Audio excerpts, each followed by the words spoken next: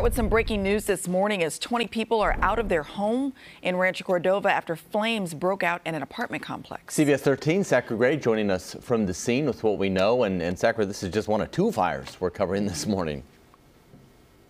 Yeah, good morning, guys. So we're here at the Cobblestone Apartments, and whenever it comes to fires happening at an apartment complex, the first thing these crews are keeping in mind is making sure that that fire spreads to as few of the buildings as possible. Now, this fire started between two buildings. That's what Sac Metro Fire told us. And this morning when we checked out the damage, blackened exterior of the building and smoke still hanging in the air. Now, according to Sac Metro Fire, the fire was in the small vegetation space between those two buildings.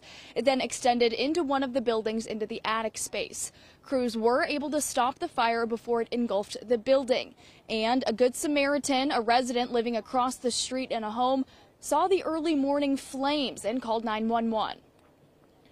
The flames were like popping over the roof of the apartment complex.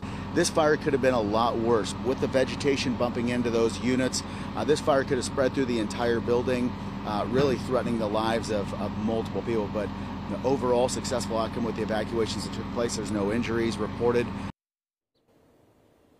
It was the quick thinking of that neighbor combined with the efforts from fire crews that were able to contain this fire and limit the damage here at this apartment complex. Now, the fire has been knocked down and all of the involved units were evacuated, and we're told there were no injuries and this fire is still under investigation.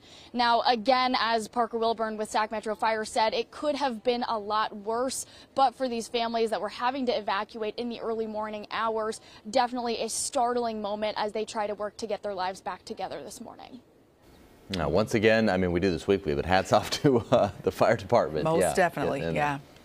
All right, Zachary, thank you.